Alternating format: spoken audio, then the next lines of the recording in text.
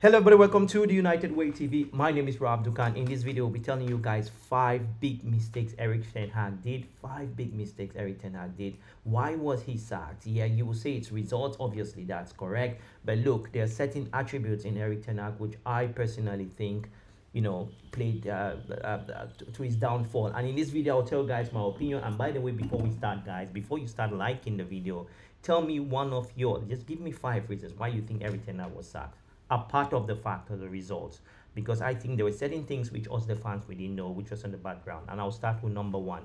Number one was his communication. Eric Ten Hag, the biggest problem with Eric Ten Hag was that he is I don't know. I don't know. I don't know if that's a Dutch thing, but I think it's more a German thing. And Eric Ten Hag, they did his trade also in Germany. He was one of the assistants of the Pep Guardiola back in the days with Bayern Munich. So he's a very stoic person, a very difficult person to deal with.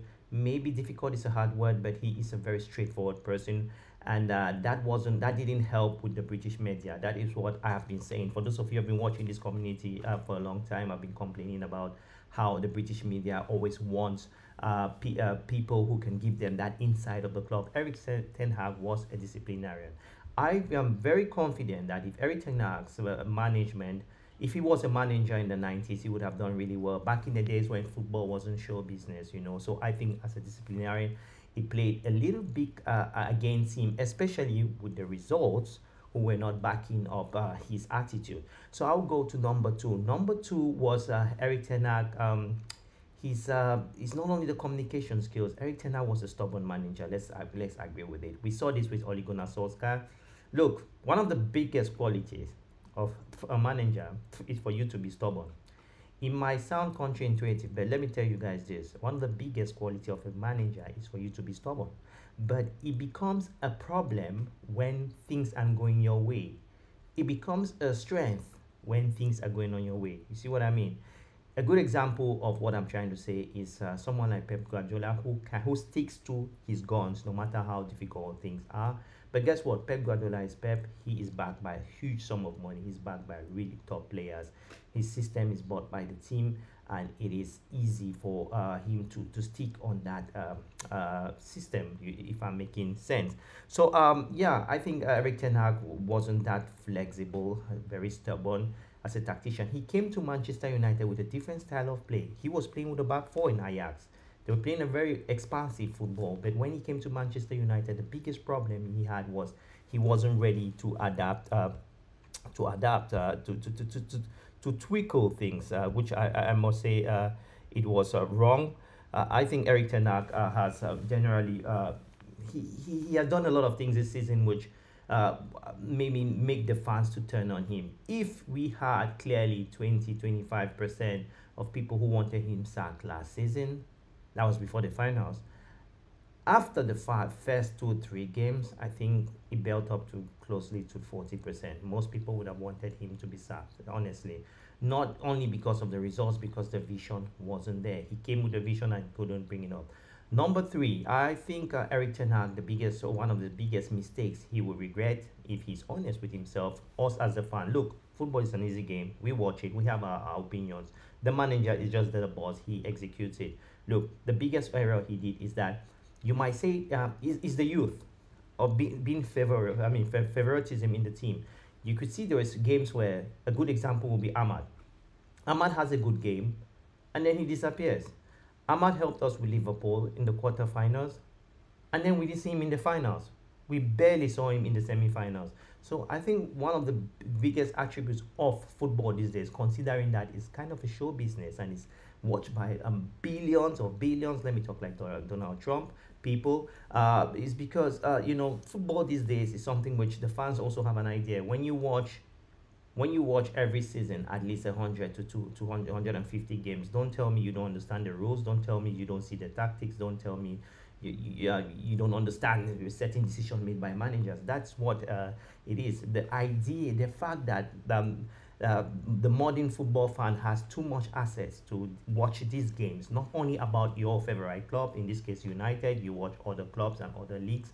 It gives you an idea and different perspective on how to judge your present situation. So this played against Eric Ten Hag very big. I mean, big time he did. I remember the press conference he had also with a British journalist really confronting him, that telling him we have won 2 trophies in 2 seasons, and what are your criticism? And the guy just easily named about he just named out, I mean, out of his the back of his head, 3 main problem with United, which most of you will agree with.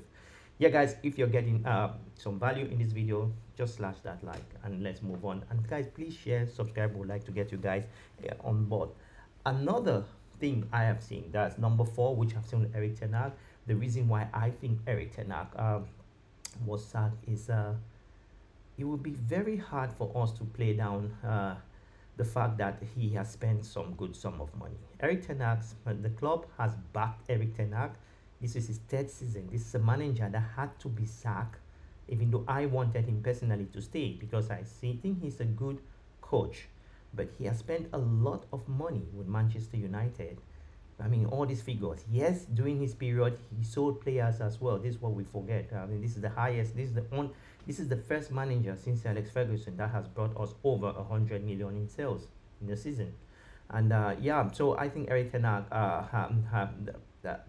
he spent a lot. We got the players that he wanted. Then he couldn't change.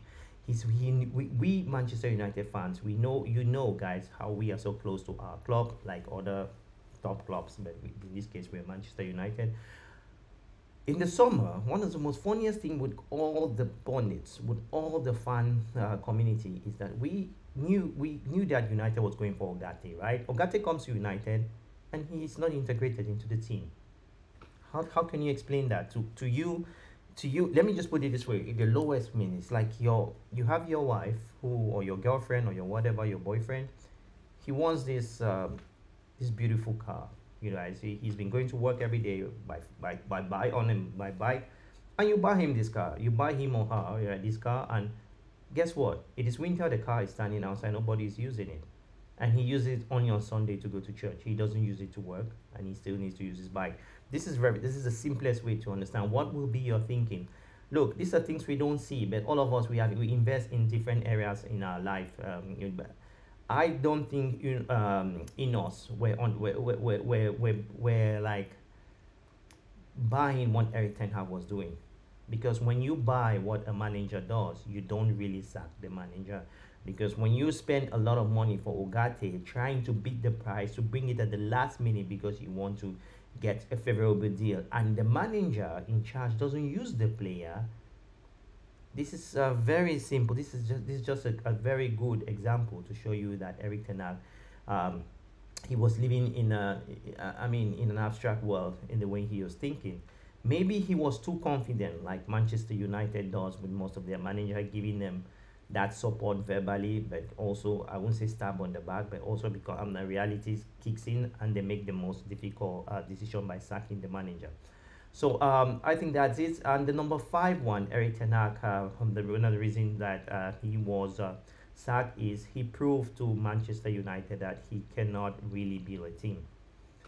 Look, one of the biggest qualities of the modern football manager is your charisma, the results, and the ability to build up young talent into your team. Yes, you might say Garnacho, you might say Kobe Bueno, you might say Kobe Tola, but there was no vision of building those youth players in the team.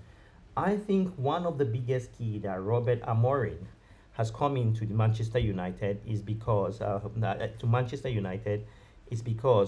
owners of Manchester United really believe that this young manager is going to build a club, a team of players. He's going to use the youth thing. We have been hearing about Obi, the Nigerian Danish attacker, being integrated with the first team. We've been hearing a lot of stories, but I think Ruben Amorim is a manager who will take that risk, giving some time to these youth players, because this is what Manchester United is all about.